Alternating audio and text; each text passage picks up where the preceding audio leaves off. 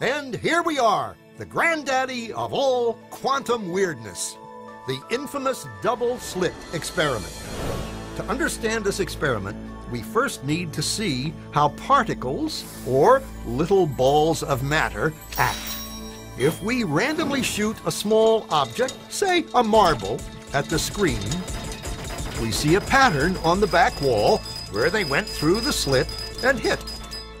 Now, if we add a second slit, we would expect to see a second band duplicated to the right. Now, let's look at waves. The waves hit the slit and radiate out, striking the back wall with the most intensity directly in line with the slit. The line of brightness on the back screen shows that intensity. This is similar to the line the marbles make. But when we add the second slit, something different happens. If the top of one wave meets the bottom of another wave, they cancel each other out. So now there is an interference pattern on the back wall.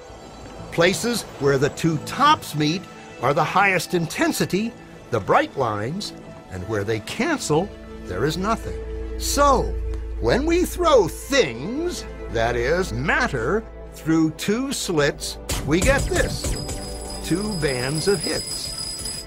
And with waves, we get an interference pattern of many bands. Good so far. Now, let's go quantum.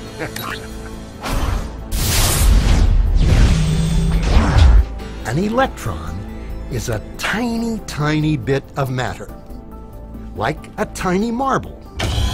Let's fire a stream through one slit. It behaves just like the marble, a single band. So, if we shoot these tiny bits through two slits, we should get, like the marbles, two bands. What? An interference pattern! We fired electrons, tiny bits of matter, through. But we get a pattern like waves, not like little marbles.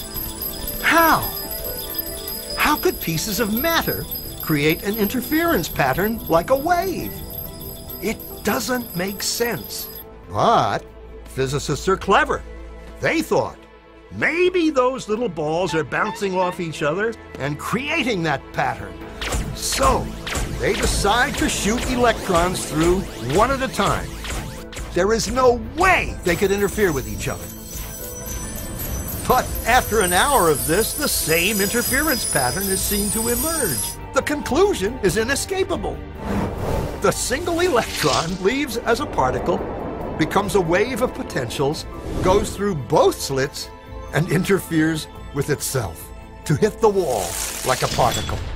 But mathematically, it's even stranger. It goes through both slits, and it goes through neither. And it goes through just one, and it goes through just the other. All of these possibilities are in superposition with each other. But physicists were completely baffled by this. So they decided to peek and see which slit it actually goes through. They put a measuring device by one slit to see which one it went through and let it fly.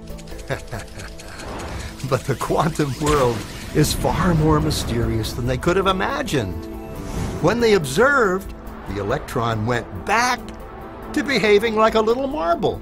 It produced a pattern of two bands, not an interference pattern of many.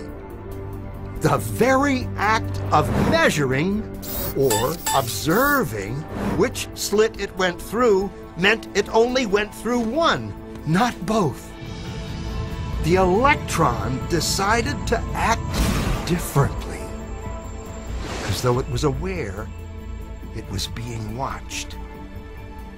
And it was here that physicists stepped forever into the strange, never world of quantum events. What is matter? Marbles or waves? And waves of what? And what does an observer have to do with any of this? The observer collapsed the wave function simply by observing.